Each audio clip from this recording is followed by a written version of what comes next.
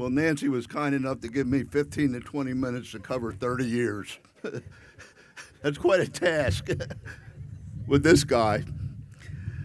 You know, the unexpected passing of the incomparable Dennis Franks, Mr. Energy, and our five-star general. Just a couple names that I gave him over the years that he loved. And my best friend and partner of nearly 30 years has left us in shock, shattered, and broken. It's hard to believe. Now, I've given 10,000 speeches to over 1 million people, and this is by far the most difficult that I've ever done. Yet my greatest honor. I do not think I can get through this without breaking down. Sorry, Dennis, I'm just not that strong. Dennis always gave more than he took. And by the way, I wrote this out. I could do it by memory, but it's a guarantee that I'll stay on time. But Dennis always gave more than he took. He was my blues brother, my other half, and my confidence. Together, we could do no wrong. At least he couldn't. He made us exponentially better. I give all the credit to him for what we became. There's 3 facets or dimensions to Dennis's being or persona. His 3 loves and passions. First, number 1, his family, Nancy, Lauren, Katie, also his brothers, sisters, and parents. Number 2, football, Michigan and the Eagles. And number 3, his Market America family. Well, he also was a rock star. We all know that. His music and playing the guitar. But I'd like to say something about number 1. Dennis loved his family. Lauren and Katie, he loved you both so much. He was the greatest dad. He worried about you when you were small, and even so when you grew up and got married and started your own families. He always wanted to make sure that you were safe and protected. And when Lauren moved to Australia, he said that Nancy hated it, but he secretly told me that he hated it too, because they missed her. So he told me that he wanted to work in Australia, and he made it a point to be there more to see you. That's the type of dad he was. And Katie, he always had a sweet little joke. His Katie, oh, my Katie, she'll never going to leave me. Even when she grows up, she's not going to leave me, even when she's married. And you never did, and he loved it. He loved it. Well, you were his shining stars. He was the greatest dad and you made his life so happy and gave him nothing but joy. He was always so proud of you. And he was so excited about the future, and he loved being Diesel. Diesel and Mia, he would say to us, that's my new life, JR, and I love it. I loved when Dennis was happy. Lauren and Katie, you gave Dennis his most treasured gift and legacy, his grandchildren, Izzy, Cruz, and William. Now, your Diesel loved you so much. We all saw photos of you with him as you grew, and, you know, he was so proud of you. Dennis just bubbled over, saying, look at this, and he just loved it. And Nancy, this is so hard because I love you so much, and I know how much you loved each other. You were the love of his life. The perfect pair, a dynamic duo, an example for all of us to live by. 40 years of love, and still not enough time. He was so excited to live this life with you, and he loved it. His bride, his hope, and his happiness. He loved you more than he even loved himself. And that's a lot. I had a dream last night. Okay, it wasn't a dream, Nancy, like he broke your glasses. The room lit up, and Dennis asked me to read this poem. It's only 2 lines. In all the world, there's no heart for me like yours. In all the world, there's no love for you like mine. Okay, Dennis, I did it. He'll be with you forever. Now, number 2, football. I want to talk about that, but I'll leave it to Vince and Coach Dick Vermeil. By the way, after a player is no longer on a team, to call the man coach is the highest honor. The highest honor. But I'll speak about number 3, his Market America family. Now, there's certain contributions that Dennis made that shaped the future and defined Market America, and it defined what it became. Those contributions and memories and stories that shaped the future are too many to share here today, but I'll address them in articles in the company magazine monthly. It's another movie like Invincible, really. He believed 100% in our mission and the unfranchised model from the very beginning, when there was nothing but a concept and an idea. He gave up everything to join me in making Market America a success. He immediately moved to Greensboro to help start. He was my other half and my confidence. He was the ultimate unfranchised owner and executive and led by example. Wow. What I mean by that is he actually was an unfranchised owner first and foremost, and it took priority over being an executive. And he did the business as a UFO from the bottom up, even though he didn't have to do it as a corporate management team member and executive. He played by all the rules and requirements in the company to earn commissions and retail products. He did it to lead by example so that he knew firsthand what it took and how to do it. He took excuses away because he was asking them to do what he did. He practiced what he preached and led by example, and therefore was highly credible. No, in fact, he was incredible. He was the ultimate player coach. His boundless love and belief in people resulted in positively influencing tens of thousands of people and thousands of success stories.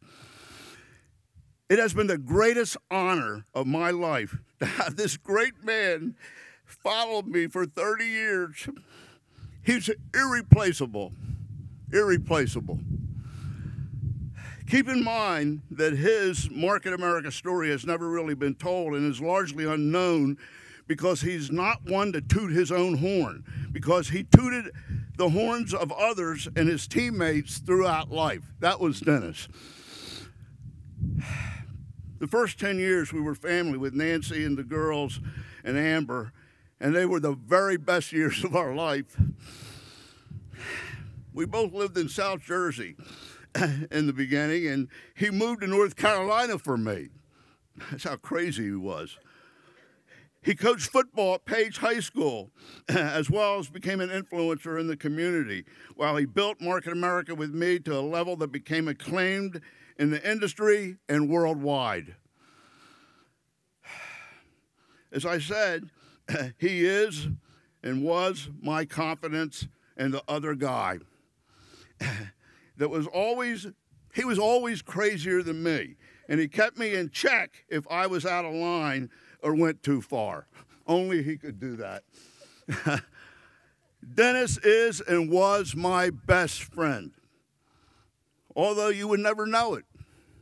You see, you wouldn't know it because it was unspoken. Actions speak louder than words. We didn't have to say it because we lived it and had an unequal level of respect for each other, and we both were players on the field, doing it and making it happen. And anybody that's played knows that there's a different respect for the other guy that plays as well as you. However, I do regret not showing it more in an off-the-field manner by spending time together. From the first days, he had an instant understanding and the same unwavering belief that I had. It was his, not mine. He was a leader and a lover and has been at the mountaintop and other things. And to choose me to follow for 30 years without reservation and to accomplish what we did together in the beginning when no one really believed, and he would sacrifice it all to do this, is the greatest honor that I've ever had. And it must have been fate or destiny or meant to be. Our first meeting was an instant connection. I got to tell you about it, how we met. I call it the evaluation approach, where you don't try to get people in, but you just try, ask them if they will look at it because they might know the right people. So there was a sequence or a referral thread. I had a fraternity brother, Larry Macy, who was a realtor in Ocean City, who knew Dave Schultz of the Flyers, who knew Larry Durst, the pharmacist. I think Bill Berge, the linebacker, was in there somewhere, who knew Vince Papali, who knew Dennis Franks. Vince, maybe I have it backwards a bit, but it doesn't matter. And I think Ron Jaworski was even in there somewhere for a while. But Larry Macy, the fraternity brother, was an Ocean City realtor, and we met at his office because Dennis had a summer home in Ocean City. His reaction and his understanding were rare. I never had an experience like this in 30 years. What he said was, "Wow, you sure are excited. That's amazing, and it's a lot. I don't understand it all, but I get the gist of it. And your passion and enthusiasm is compelling. I want to learn more, and I think I want to join you." I never had anybody say that before.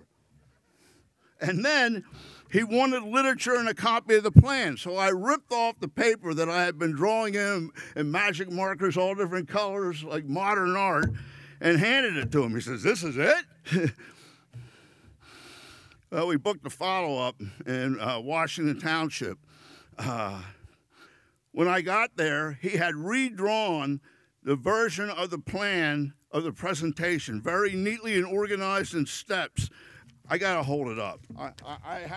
I'm going to put this in a frame. I have the original in Miami. I mean, unbelievable. I mean,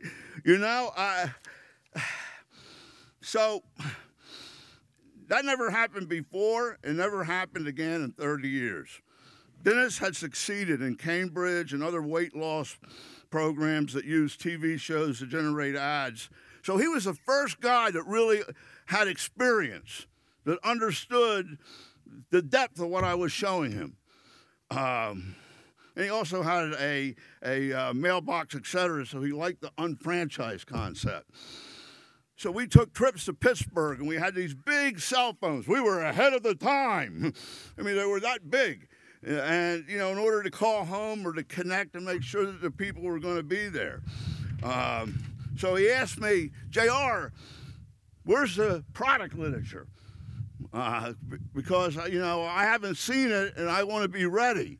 So "We don't have any, Dennis." He said, "Don't have any? We need it." I said, "Well, Dennis, that's what you're for." He says, "Okay, I'll do it." That was Dennis. Well, he then led Kevin Buckman, a brother from another mother, frickin' frack. That's a whole nother chapter. His first meeting, he had 500 people at I can't remember, it was the Hyatt or the Marriott, Cherry Hill. That's an all-time record.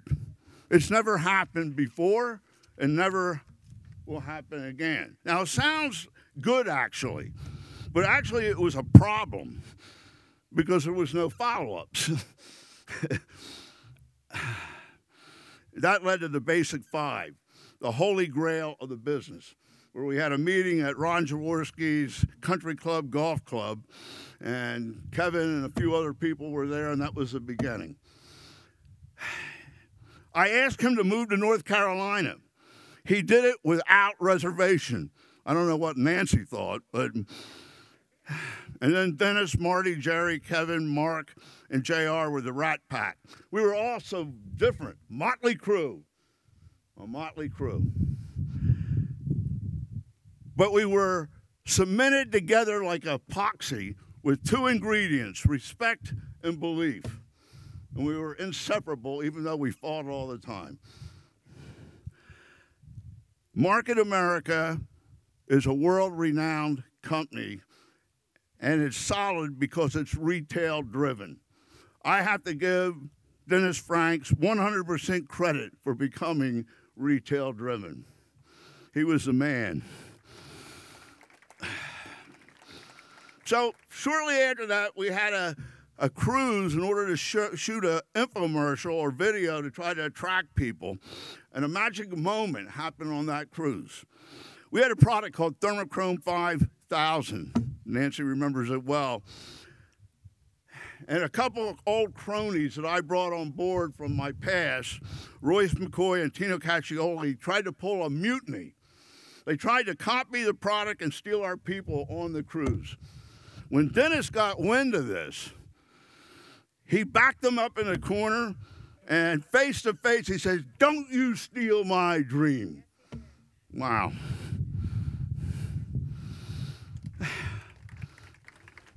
So he and Nancy sat Lauren and I down. He said, "Listen, we believe in what you're doing and we're committed. We will commit full time and come on board and help you build it. You don't need those guys. We have your back and we will do it with you. We believe in you and the plan." The rest is history. Well, that was a magic moment because we wouldn't have been here if it wasn't for that. They came on board full time. Nancy ran events for 5 years. A lot of people don't remember that. And did anything it took to help us. And secretly, Lauren and I hope she will come back now.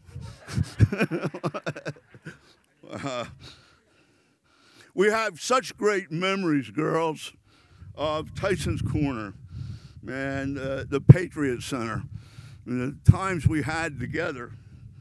Circumstances, perceptions, what friends think, jobs, income, all get in the way of the business. And I had a demonstration where I called it the box. The box that you get stuck in. If you get in the business, you can get out of the box. We were doing a presentation at the Patriot Center, and I forgot. It was early on in the presentation, and I skipped it. I got lost in my notes.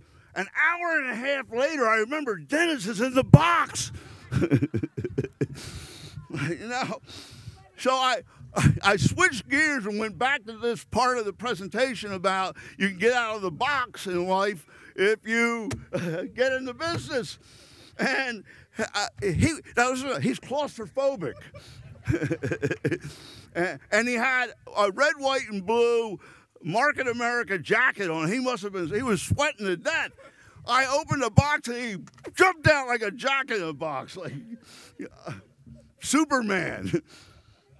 Never forget that. So life was like that, but the years flew by like a blink. You know, if you could play football your whole life and not get old, you'd be a good player at 50. But you do get old. He became the greatest player in Market America. From the beginning, it was an instant understanding and love and belief in the same thing. No word needed, but a glance and an audible on the line of scrimmage called the right play every time. He believed so much, he believed even more than I did on his own. He made up his own mind, and that was it. He could not leave or retire, even when other influences and opportunities that were very attractive came around, because he loved the people and they loved him too much. He was the greatest player in the Market America game. He used to say, "I used to get paid for moving bodies, and now I get paid to move minds." And I need to tell you, he did it through the heart. He will never really die because his influence on me and thousands of other people. There's too much unknown, forgotten, and never told about this saint. And I call him a saint because he was pure and came from a higher plane or level of love and compassion. He found the good in everybody. He loved every individual individually. He loved every individual individually. Listen, no one gets out of life alive. I've been looking for that person. They don't exist. Everyone dies, but not everyone lives. Now, if I dare bring up the dash, which was the main theme in our company, this man lived it.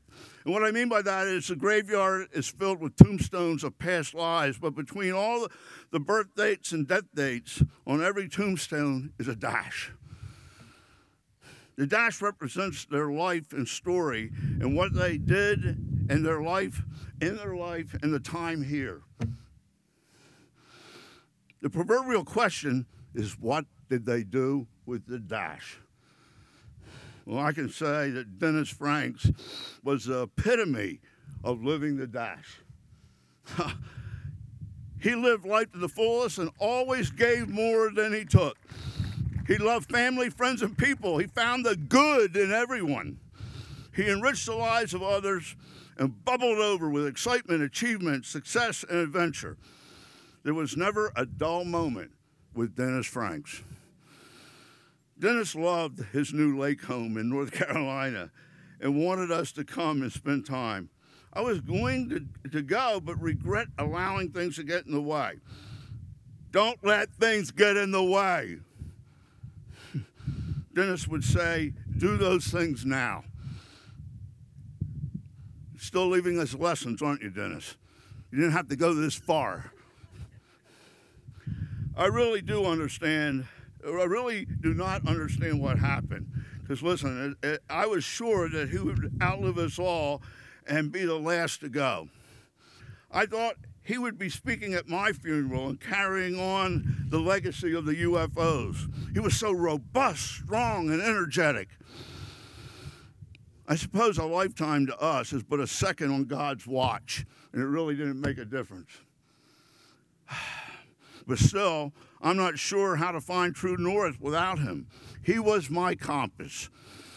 Now, time and success and the demands on both of our time separated us geographically, but never separated us mentally or in the heart.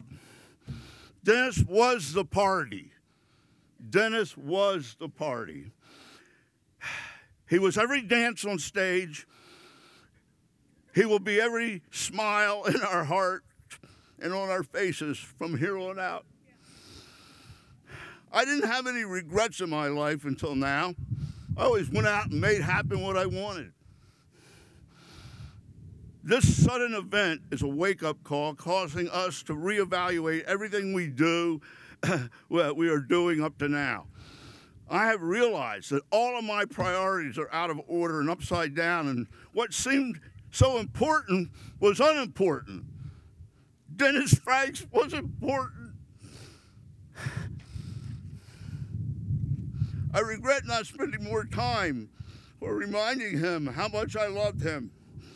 I'm sure he left a huge to-do list and an inbox on his desk that's overflowing. And suddenly he got called, and none of it really matters now, does it? This doesn't matter.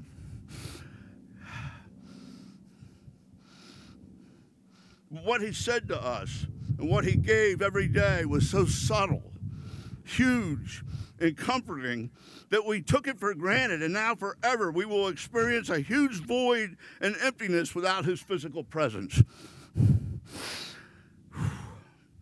He was so low maintenance for me that he was taken for granted. He was totally self-powered. But he actually maintained me with love and belief and understanding. he was in his life, as an example, was bedrock. You could be sure of it. Always fun, always uplifting, the beacon light for all to follow. And with a smile, he would look deep into your eyes with a level of sincerity that melted you. There'll never be another Dennis Franks. He truly was, above all else, a rock star. Oh my God, I can't accept this. Dennis, I love you, and just wanted to tell you one more time, but you left before I could. I know, it's my fault. One of the last Zoom calls, the day before he left us, was to a group of the leaders and sales team. He called for everyone to do more. Stop waiting for the dam to be broken. It's time to step up, he said. Now, some of you were there and heard the message, including Kevin and Andrew and Jim. This was out of character. He broke down emotionally in tears, which I never saw in this manner before with Mr. Energy in 30 years. He was trying to tell us something. He said that he did not feel himself, and he asked for leaders to step up and do more. It said a lot more than words could express. We're still sharing the message of how important it is not to wait for it to be over in order to do something today. Dennis, I got it. After the movie Invincible, about Dennis and Vince Papale and the Eagles, Bonnie Church helped them write a book called The Last Laugh that we want to resurrect. But the book centers on Dennis and Vince's philosophy of life and success called the Victor's Code. It plays hand, and I'm sure that Vince will explain that, but it plays hand in hand, and it's the center of what Dennis Frank's being was all about and what he wanted to pass on to immortality. I got to tell you, he was the epitome of the Victor's Code. He lived it. Vision, valor, vehemence, veracity, vitality, vigor, and victory. And Dennis, you were victorious in life.